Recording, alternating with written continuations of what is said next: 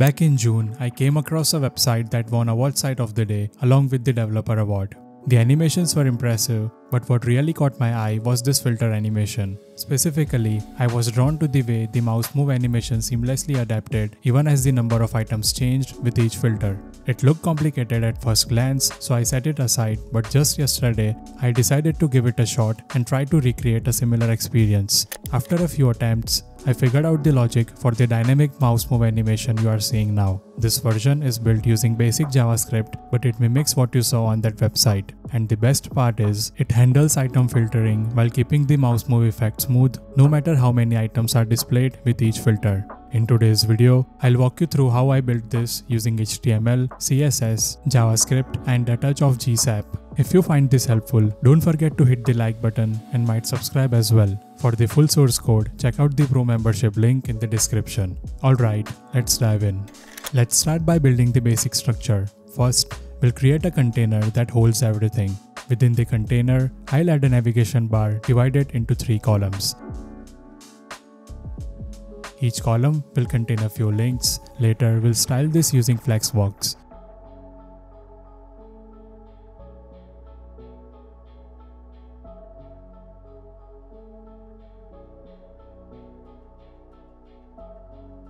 Next, let's add the filters.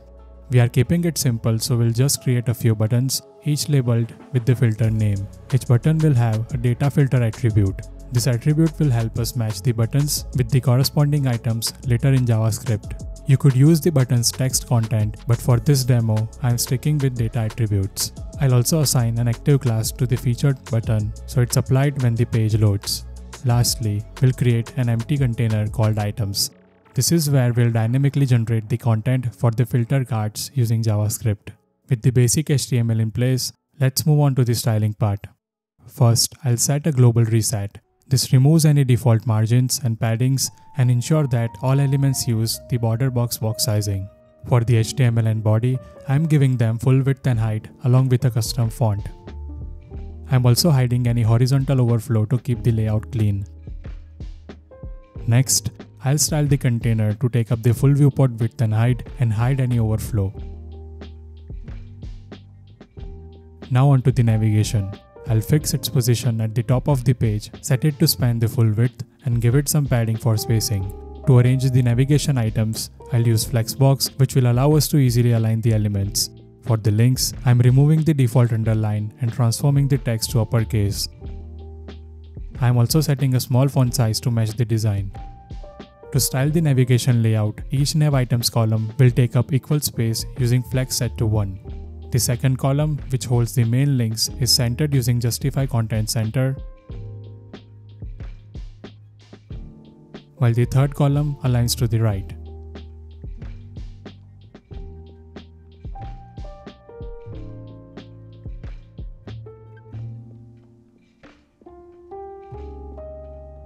Now let's style the filter buttons. I am fixing the filters to the right side of the viewport, giving them a vertical layout using flex direction column and spacing them out with gap.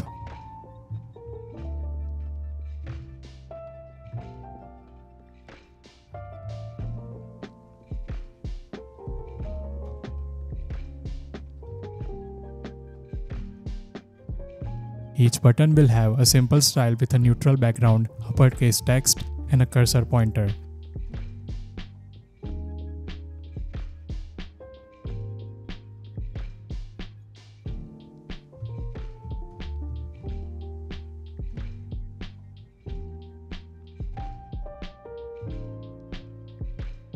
When a button is active, it will have a black background and white text to indicate it's selected.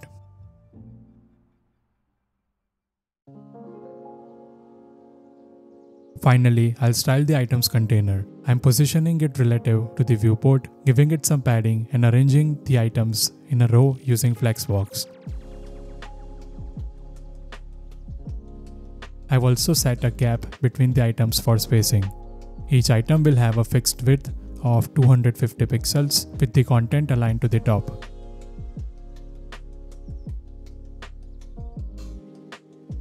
I'll give them a black background to contrast the images, which are set to a width of 75 pixels.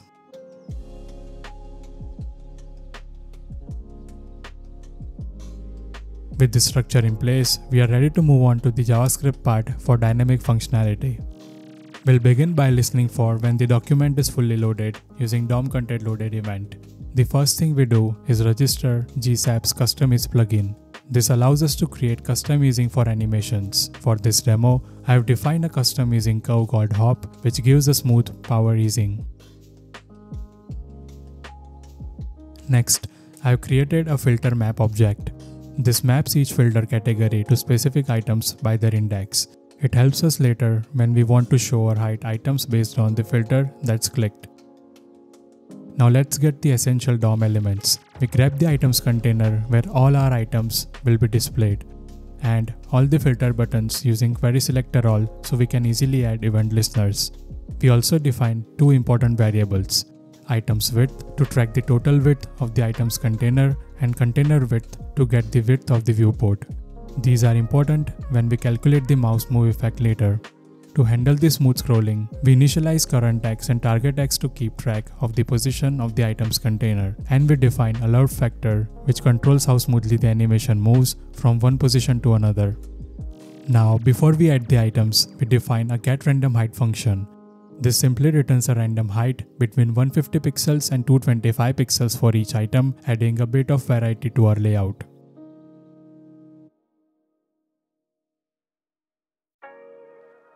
Next, we will create the createItems function, which is responsible for generating 50 items dynamically.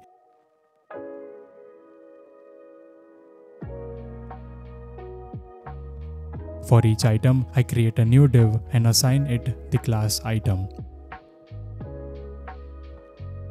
The height is set using our getRandomHeight function. Then I loop over the filter map object to add the appropriate class to each item. This class is based on the filter the item belongs to. For example, if an item belongs to the branding filter, it gets the branding class.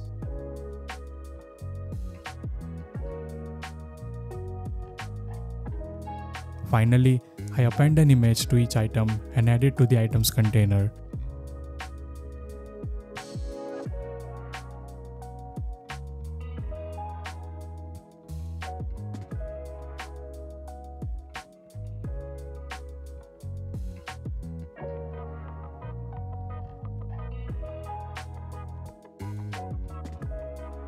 Once the items are generated, we call updateItemsWidth to recalculate the total width, reset the position of the items, and apply the mouse move effect.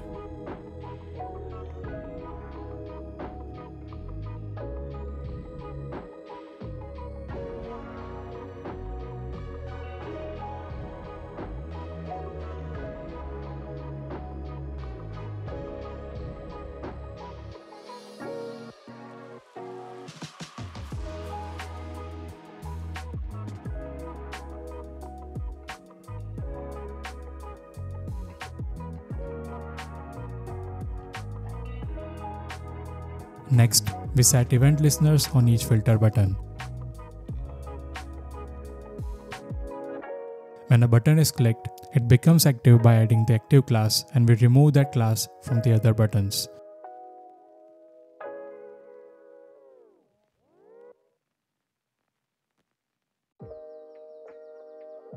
We retrieve the filter name from the clicked button's data filter attribute and pass it to the filter items function, which handles the logic for showing and hiding items.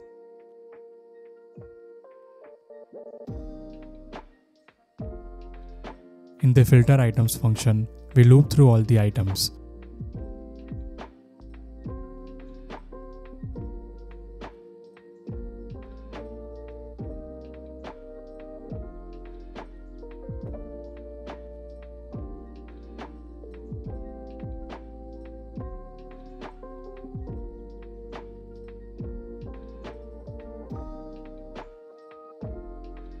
If the item matches the selected filter and it's currently hidden, we use GSAP to set its initial width to 25 pixels.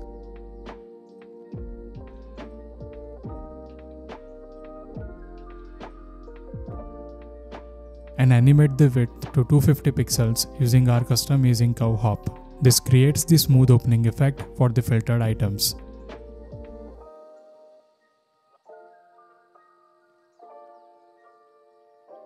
If an item doesn't match the selected filter, we animate its width to 0 pixels and then hide it by setting the display to none. Once the filtering is done, we call reset position to ensure the items are positioned correctly. And we also recalculate the total width for the mouse move effect. Next, for the mouse move effect, we use the apply mouse move effect function. It checks if the total width of the items is greater than the viewport. If it is, we add a mouse move event listener to the items container.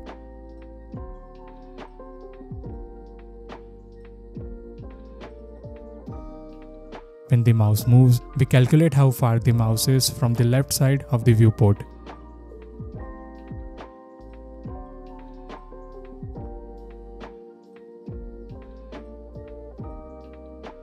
Based on that, we calculate the target X position for the items container, which will make the item smoothly move left or right as you move the mouse. To animate the item smoothly, we use the animate function, which runs continuously using request animation frame. It uses linear interpolation with the love factor to smoothly transition the items from the current position to the target position.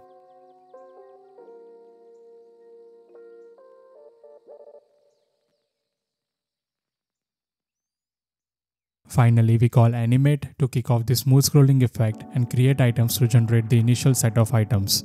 We also pass the filter featured to filter items so that the featured items are shown when the page loads first. And that's it. We have successfully recreated the filter and mouse move animation, all powered by HTML, CSS, JavaScript, and a touch of GSAP. I hope this tutorial helped you understand how to approach dynamic animations like this, even when dealing with changing elements. If you enjoyed this video, don't forget to drop a like, and if you want more content like this, consider subscribing. See you in the next video.